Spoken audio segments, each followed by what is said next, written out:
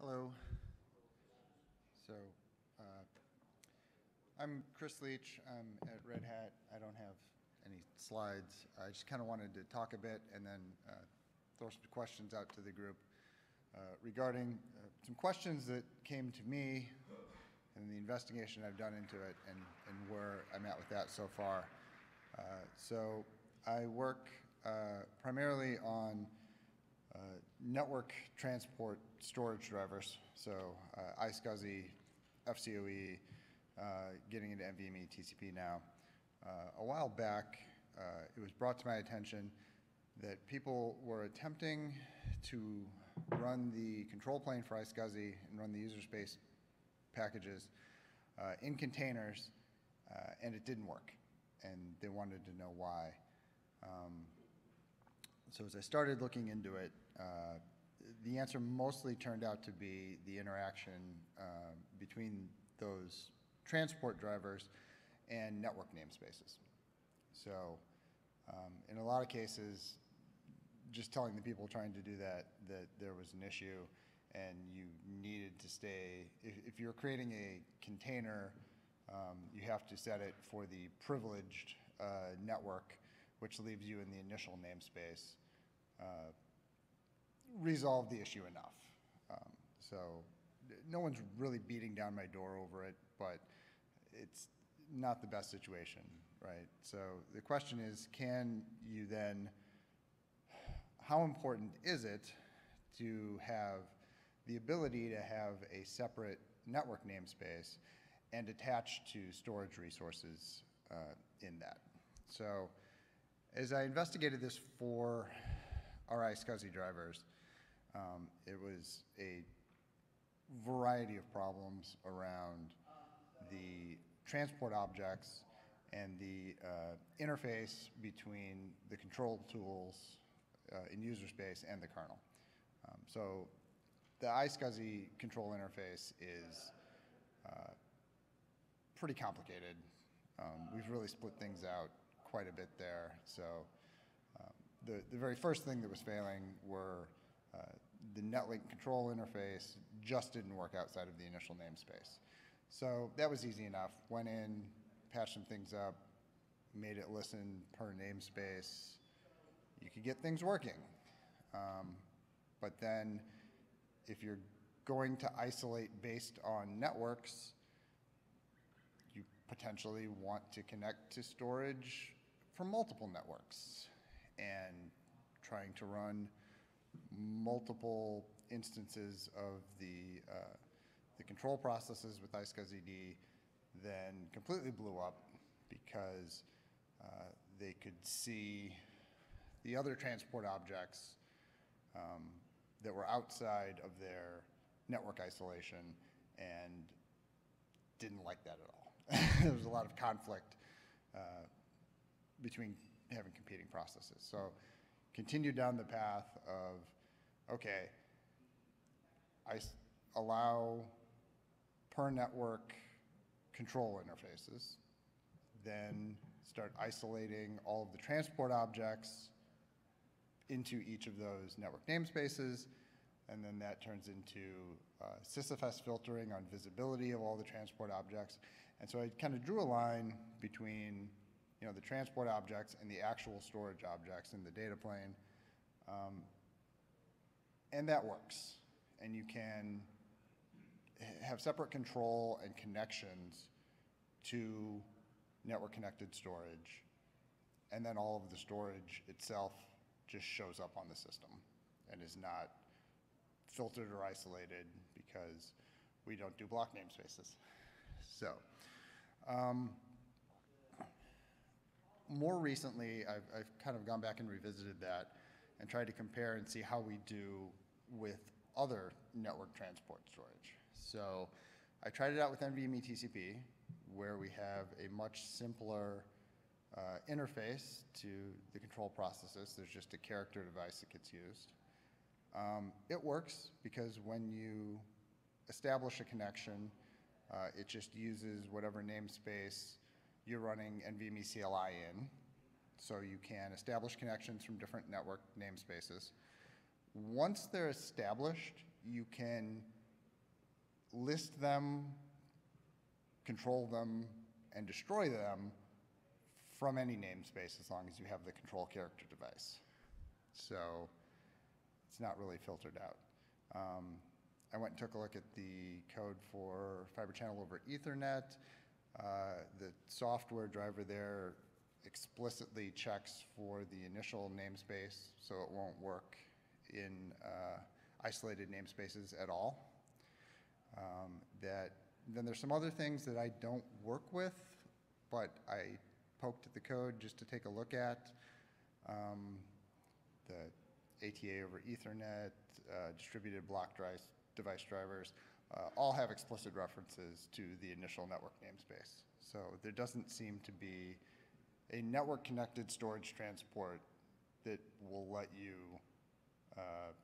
containerize its control and connect through different network namespaces. So I guess the questions that I had for discussion were, how much of a use case is this? Because it feels like something that could be worked on a bit further. And then the stopping point of where I was at with the patches and the problems that I ran into mostly were edge cases around namespace lifetimes, which I'm not entirely sure how to approach or go about, because the namespaces tend to be attached to processes. And when we have storage transport connections maintained in the kernel that aren't attached to a process lifetime, how do you maintain the namespaces if there's no more running processes in them? I can tell you how to do that. We can actually mount the NFS file system in the standard base file system. So that allows you to exit the container while keeping its namespace alive, and then you can re-enter that namespace. So if you tie storage to the namespace, you can use that mechanism to preserve it. And probably if we're starting at something in the kernel, we should actually automatically do that. Okay. And you... Yeah, because I'd seen how some of the networking tools do that to keep a reference into the namespace in the file system. But I don't know, I guess I was worried about leaving persistent things in the kernel if that was well, it is a problem. I mean, some way deletable. It doesn't go away until you unmount it, so you don't have the lifetime of something that you have to manage rather than somebody else. But what would happen if you restart that container? Would it find the old namespace, or would it create a new namespace? So it doesn't lead to some sort of... It creates a new namespace. By restart a container, you mean namespace is deleted when the container is shut down. The question that I have is, why isn't the lifetime of this why are you not taking a reference on the relevant namespaces when the connection is established? Why is there a lifetime issue in the first place? I'm really just trying to understand. Because no one was aware that there is a namespace. As you just said, I mean, none of the network storage implementations have any truck with namespaces. They literally try to avoid it. And I mean, as you just said, all the others have an explicit check whether we are in the initial namespace or not. And NiceGuys is the only which does not have the check.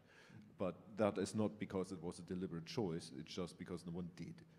And consequently, as they're not aware of namespace, they wouldn't be taking reference on the namespace, as they would know that they have to take a reference on the namespace. I think the problem is not why is it broken? The question is, how do we make it work? Because nobody's ever tried to make it work before. Yeah, I mean, but my answer was then basically just it should probably take a reference to the relevant namespaces. I mean, this is the first time, for example, I hear about these issues, but if you loop us into the patches and so on, we can certainly help with that and review and comment on it and so on and help you with this. I'm happy to. Can you remind me what exactly would happen? So if we have this setup that we have a container who is creating namespace-aware iSCSI block device, which the block device then takes a reference on that namespace. then I shut down that container and restart it. I will get a new namespace. Will I still be able to access the iSCSI device in that old namespace? Well, that's more of an issue for, the user space concept of a container, right? I mean, if we're going to isolate it by namespace and you're talking about restarting and returning, then you have to be returning to the same namespace. You're getting confused about your control plane. If the block device takes a reference on the namespace, that namespace cannot go away until the block device relinquishes. Until you drop the Yes, I know. But you names. don't have to do it like that. You can also manually spawn something that forces the block device to create, and that would tie the lifetime of this, whatever this thing is, to the namespace. When you kill the namespace, it would probably kill the device. I mean, there are different ways around you could do it. The question is, what do you want to do? Indeed. That's the question. What is it we want to do? And I guess it's not something we can decide, or for which there is a golden rule, because it really depends on what you want to do with that. What is your use case, and what do you want to achieve with that container? It's perfectly feasible that you have a container which just wants to create an iSCSI device, does something with it, and delete the iSCSI device on shutdown.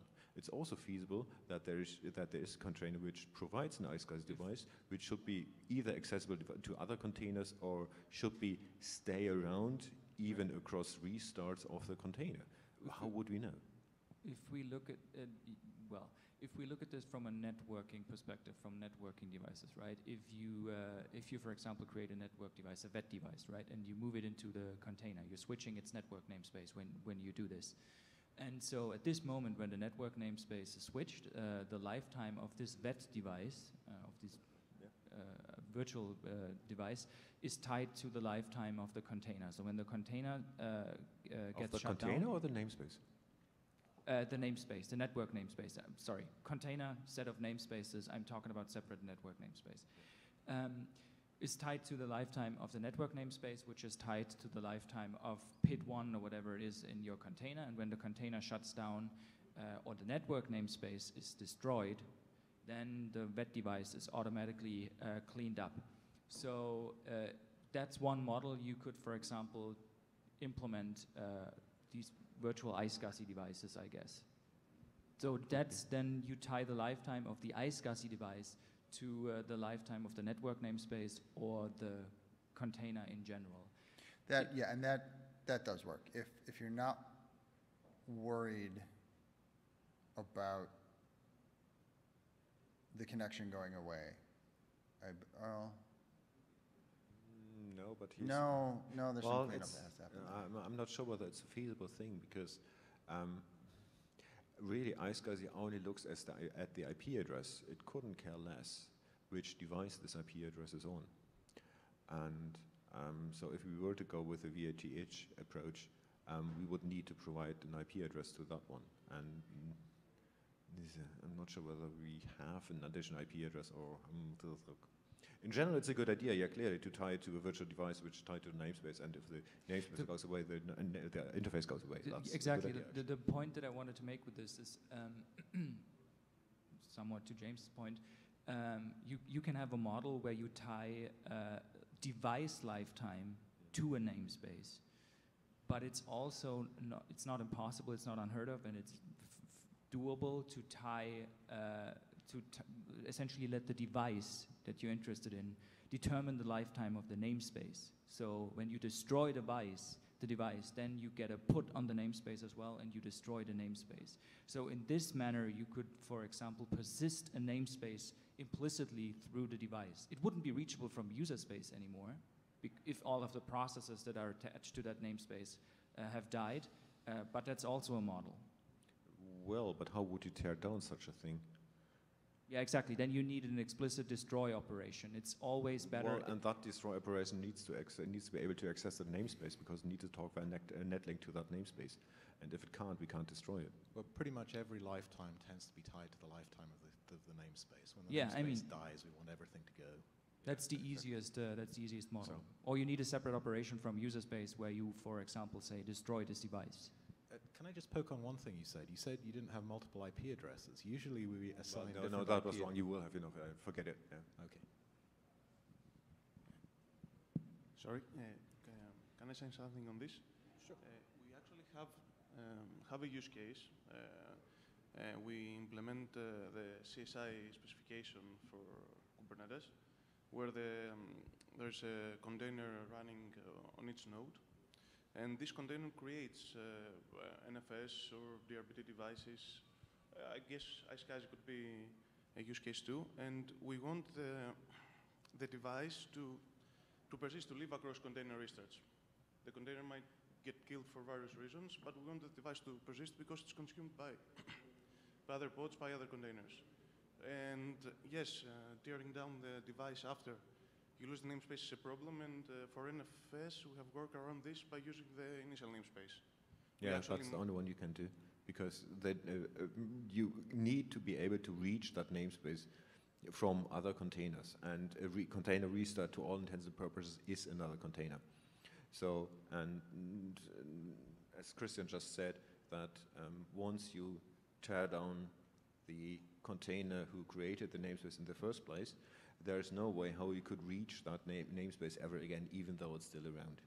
Yeah. If we were able to reconnect, or if we were able to specify, please reconnect to that namespace, things would be different, but I don't think we can. Yes, that works, but this is a user space.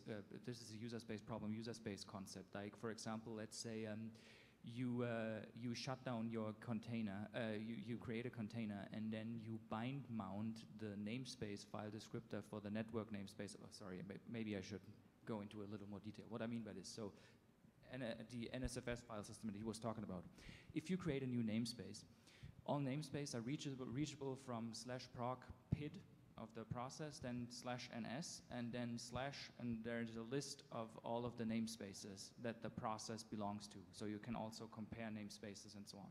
So when you create a container, then the PID of this path for the container's init process, for example, proc PID nsnet, opening that, taking an FD out and bind mounting it to somewhere will persist that namespace. Meaning, if you now shut down the container, all of the processes go away, all of the non-persisted namespaces go away, but since you still have an OpenFD to the network namespace of the container, the network namespace is still alive. Now, if you wanted to do this, you could restart a container, create it with a bunch of namespaces in the correct order. It's a bit complicated, but it works, and then do a setns for the init process of the container and move the init process of the container into the same network namespace that the previous container had. So that is possible. It's just a, it's just a programming problem, but it is in principle possible. Sorry. Okay, yeah, obvious, yeah. But can we poke on the use case? Because you said you were exporting a service from this container, so it sounds like the service isn't confined to the container. You want other containers to consume the service that this is exporting. So the mount point, in other words. Yes, we are doing the NFS mount in the container, and then we bind mount this to other containers. Right, so effectively this is a containerized control plane because other containers need to be able to, so you can't confine the mount namespace for this because it has to be globally visible. So this isn't really a properly containerized thing. You're using a container artificially to get an IP address for this thing, but the daemon itself has the root mount namespace visible that it then makes everything else visible into. So if you have a path from other containers, you can get to the storage. Yes, if I understood you correct, yes, that's I think that's the model of that architecture of the container storage interface. You do the mount, and then you mount this to other containers, so they have access. We're using bidirectional mounts to make this work. So we could give you a more containerized model, which is where you actually do spawn a mount namespace from this container, and then everything is confined to that mount namespace. Any container that wants to use that mount point would have to have its own mount namespace coming off this, so you could then do the bind mount downwards, but it wouldn't be visible upwards. That would be the more containerized case, because that's sort of properly contained to a namespace hierarchy. Yes, that would be better. And in general, for example, with DRBT, it doesn't support it at all. It uses the init namespace. So it would be nice if it was possible for network devices to be really containerized. Well, then we get into the problem that NFS is easy because it's just a mount point, so the mount namespace confines it. iSCSI is a block device which is not confined by the mount namespace. Which is the next talk. Let's talk about DevTempFS. Why would we want to talk about DevTemp? In a sense, because all of the Right, block okay, devices so- show up there. Yeah, okay. I mean, this is then is essentially the next topic which I want, or which we actually wanted to bring up. That is, namely, block namespaces, because the main reason why most of the, or basically nearly all of the network storage drivers touch upon the initial namespace is because it's not possible to restrict the view of user space to which block devices are there. Yes, it is. You use the device C group for that, if you want. It doesn't operate the same way as the namespace does, but No, it can certainly remove visibility of devices and add them to a container. But that's sort of more of an access restriction. I think what he, Yeah. for example, it is really talking about if you create a new block device, or if you create a new block device, where will it show up in DevTempFS on the host? And all of them will show up on the host, loop devices and so on. And that is that has been a problem we have been struggling with for a while. It's Yeah. really really annoying. Yeah, and what's more, it's DevTemper is only just the a symptom really, because we have a single list of major minor numbers, Yeah. which is accessible to each and every process. So Yes. if you have the major minor number, you can open the device, full stop. Whether it shows up at whether we restrict the visibility, DevTemper via C group, whatnot, doesn't come into it. So what really? Hannes, do you just want to come up here and move into the next topic then? Yeah, sure. Yep, I think if we're done with this, Chris, Sorry. say. That was I think that's okay for now. We can Well, okay. talk to other people about this to continue. Yeah. Thank you.